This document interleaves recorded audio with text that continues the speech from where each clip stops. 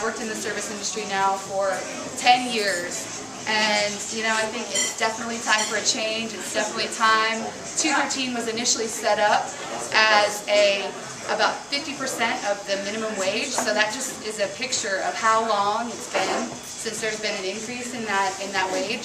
So yeah, I think it's time. I think restaurants themselves need to take responsibility and look at $2.13 an hour, as something that might increase, but also as what it is, which is a deposit on $7.25 an hour. I know that I've left shifts. Deposit. Yeah, $2.13 is actually a deposit on $7.25 an hour. So if you don't make that in your job, you need to ask your restaurant.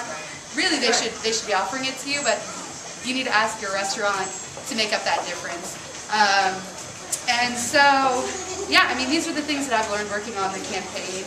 And I'm so happy to work at a restaurant like Noni's. I know if we have a slow day, I make more than $2.13 an hour, and my boss will give me money. He just gives me 20 bucks, here, 20 bucks there, just because I'm here. I love this restaurant. I'm doing the work.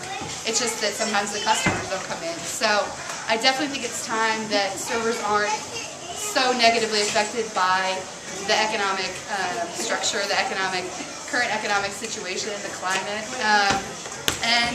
and yeah. So I think 213. Tomorrow's Valentine's Day. I'm going to be serving on Valentine's Day. It's going to be a really busy day, and there's a lot going on. There's a lot.